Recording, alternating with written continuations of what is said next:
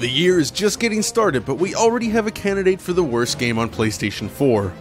This is Life of Black Tiger, courtesy of One Games. Transcending smartphones and Steam Greenlight, a tale of terrible gaming, eternally retold.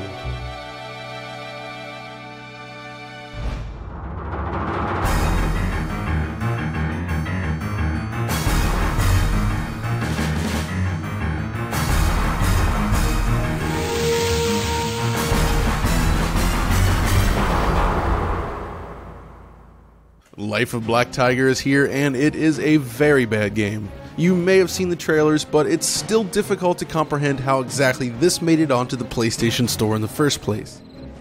As you may have guessed though, Life of Black Tiger is a mobile phone port. It's available on Android and iOS alongside a bazillion other similar games from its publisher, including Life of Deer and Life of Wolf Reboot. The ringing endorsements on the official Facebook page certainly convinced me. Unfortunately, all of these games crash on the devices I tested them on. Thankfully, PlayStation is here to save the day.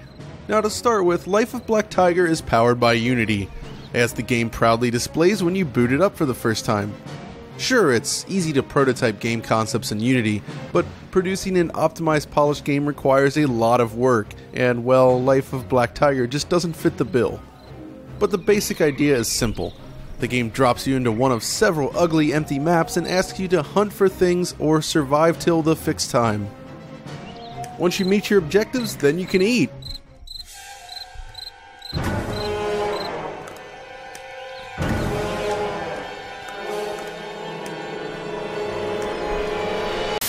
And that's about it. It controls horribly, and the action, if you can call it that, feels awful and unresponsive.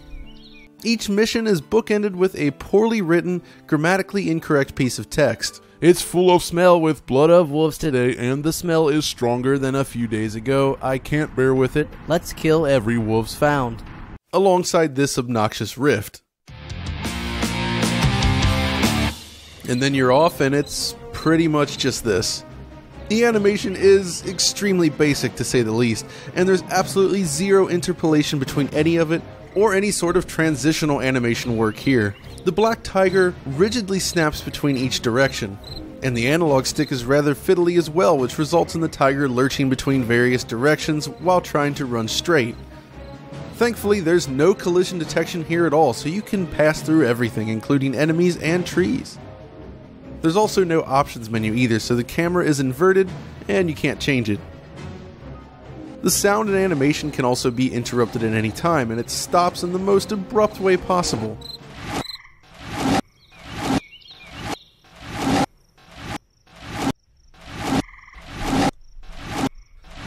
I mean, look at this. What is going on?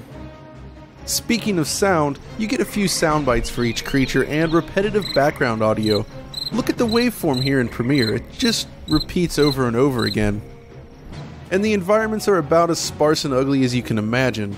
The kind of thing that you could prototype out in a few hours. Walk up to the edge and it just kind of ends with an invisible wall and an ugly skybox. But tilt your camera too close to objects and you're treated to this lovely view. And what's up with the specular layer here on this grass texture? Pretty sure dirt and grass doesn't quite work like that. But okay, what about performance then? Well, first of all, this game doesn't support the PS4 Pro, so those expecting true native 4K action are gonna be pretty disappointed. Sorry guys. It kind of starts off promisingly enough. This first area is 60 frames per second. Of course, it still looks awful in motion due to the bad animation work, but at least performance isn't a problem. Then you arrive at the next map, and well, yeah, the frame rate is unlocked and bounces from 60 frames per second down to a lovely 20 frames per second depending on the scene. This richly detailed forest is clearly too much for the PlayStation 4. Really though, you have to consider that this is actually a rather old phone game and isn't even designed to work with the most recent operating systems on these things. So I have to admit I was kind of surprised to see it running this poorly. So all of this footage has been captured on a PS4 Pro thus far, so just for good measure, here is Life of Black Tiger on a base PlayStation 4. And yep, it looks and runs about the same, huh? And the image quality is the same too, since as I said before, it doesn't actually support the PS4 Pro. It just runs at 1080p on both platforms, so I guess there's that, right? Now of course I was dying to make a comparison with the mobile phone version, but unfortunately the aforementioned crashes have made that impossible. Okay, then we have this mysterious multiplayer mode. You select it from the main menu and pick an animal, you know, like wild chickens, wild boss dog, or my personal favorite, bear. I mean, just look at this guy. So then you jump in and, well, okay, here's the player list. Nobody on it. Nothing happening here.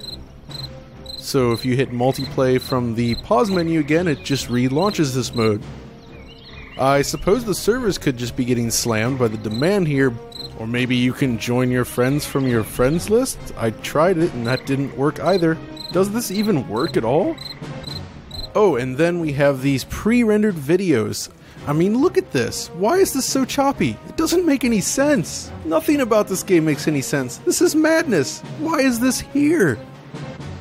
I mean, I guess on one hand, there's evidence that Sony is now opening up its store to more developers, potentially resulting in a marketplace more like Steam. But at the same time, does this really add anything? Is there anyone that really wants to play this game? It's a free game on mobile platforms, and it doesn't even work anymore, but it costs $10 here on the PlayStation 4. It just defies logic. You know what, if we're going down this road, they may as well port classics like Gods and Generals or Big Rigs over to the PlayStation 4 because hey, why not? The floodgates are open now. Okay, so it really goes without saying here that you should not play this game.